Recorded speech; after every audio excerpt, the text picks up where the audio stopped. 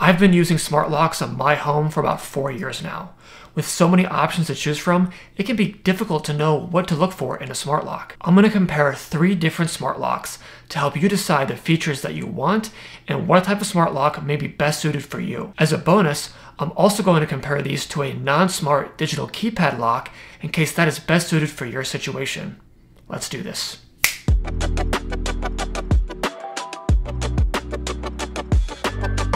Smart locks are not all made the same.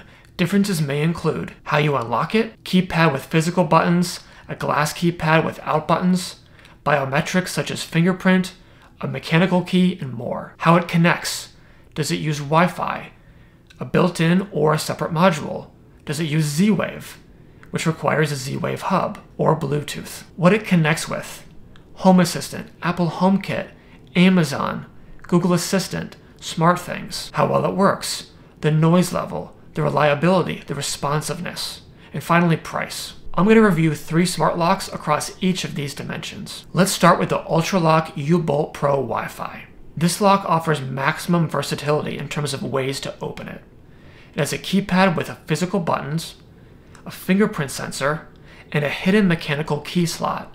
You can also lock and unlock using the UTech smartphone app.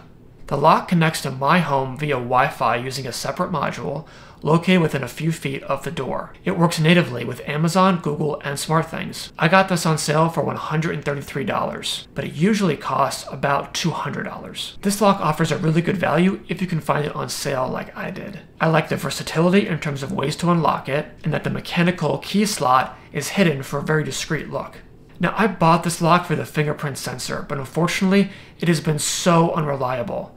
I've lost track of how many times I've tried reprogramming the lock to get the fingerprint sensor to work, but it just doesn't. That means I resort to using the physical buttons on the keypad, but the problem there is that the buttons show the wear, so it's pretty easy to tell the numbers in your PIN code, not what you're going for. What is nice is that you can punch in a bunch of random numbers either before or after your actual PIN code. As long as the PIN code itself is in the correct order, it will still work. The real deal breaker for me though was that I cannot connect this lock natively to Home Assistant, which is my smart home hub of choice. Now there is a workaround where you can connect the lock to SmartThings and then SmartThings to Home Assistant.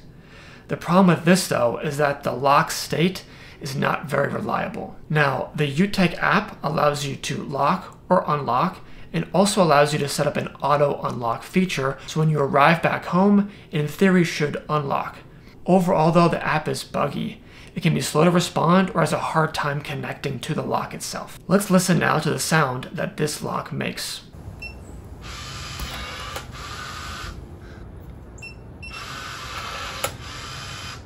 Next is the Yale Assure SL with Wi-Fi and Bluetooth. This lock has a glass keypad without any physical buttons.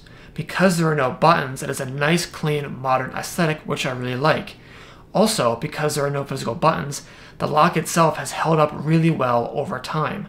Honestly, it looks just as good as it did on the day I bought it about 4 years ago. There is no option, however, for a mechanical key with this particular model. If you were to get locked out because the batteries died, you can attach a 9-volt battery to the lock to power it up just enough in order to get back inside your home.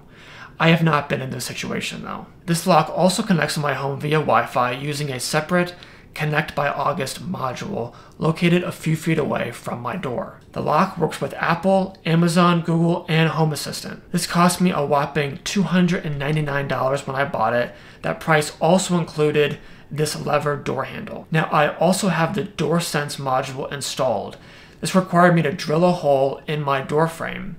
This allows you to know if the door itself is open or closed, in addition to knowing if the lock is locked or unlocked. You can use either the August or the Yale apps to control your smart lock, and the experience in both apps is the same. From the app, you can set up auto unlock or auto lock, and it should auto unlock once you arrive back in your home geofence, but I found the reliability of that feature to be spotty. Also, the connection between the Connect by August Wi-Fi module and the lock itself is not always super reliable. This means at times I cannot control my lock remotely, or the state of the lock is just incorrect. Let's listen now to the sound that this lock makes.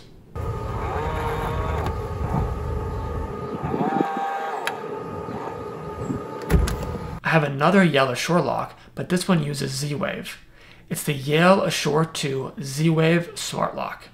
It's essentially a newer model of the prior lock that I just showed you. This one has physical buttons instead of a glass keypad, which I find easier to punch in using your fingers. So far, I have not had any issues with wear and tear in the buttons showing where I've been pressing. I really like the clean aesthetic overall of this lock. I think it's a bit more handsome than the older version.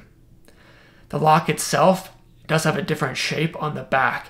It's smaller in terms of the vertical length, so it takes up less space on your door, but it is a little bit thicker, probably because of the battery arrangement inside. Now this lock also does not have a mechanical key slot, so if the batteries were to die and you were locked out of the home, again, you can use a 9-volt battery to power this thing back up and get inside. I got this with the Z-Wave module, but there are options to get Wi-Fi or Bluetooth only versions. Because I'm using Z-Wave, the Z-Wave hub does not need to be directly nearby the lock like the Wi-Fi modules needed to be near the other two locks that I already showed you. But of course that does mean you need to have a Z-Wave hub. You could use a Ring alarm if you happen to have one, or SmartThings if you have that hub in your home. In my case, I've added a Z-Wave hub via a USB to my Home Assistant. Unlike the Wi-Fi version, this does not have native support for Google, Amazon, or Apple HomeKit. But because I've connected it to Home Assistant, I am still able to take advantage of any one of those smart home platforms. This works with the Yale smartphone app, but your phone must be nearby the lock if you're trying to control it using the Yale app, because it relies on a Bluetooth connection. By connecting it to a Z-Wave hub, you can control it from anywhere.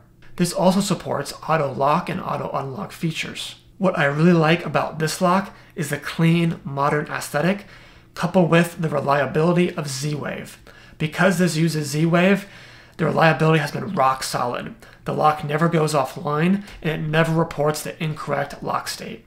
It also responds super fast to commands that I send through Home Assistant. I paid $190 for this lock. Let's listen now to the sound that this lock makes.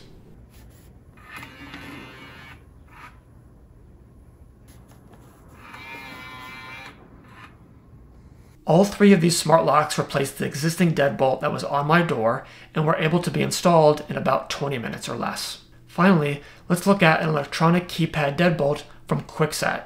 This is not smart, but it does allow me to control the lock without needing a physical key.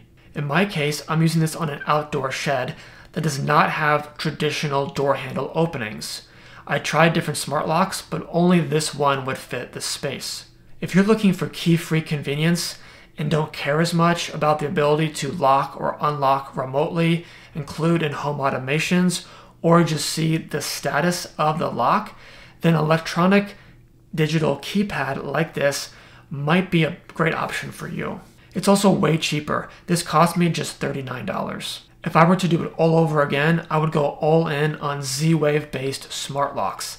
The Yale Assure 2 with Z-Wave has just been so reliable for me. I never have to worry about it not responding to a lock or unlock command or reporting the incorrect state when I check out the lock either in the app or using Home Assistant. It does come with the added need for a Z-Wave hub, but for me, that was totally worth it to get this complete reliability. Thanks so much for watching. Let me know in the comments if you want to see how I use smart locks in my home automations. Hit the thumbs up and subscribe buttons, and I'll see you in the next one.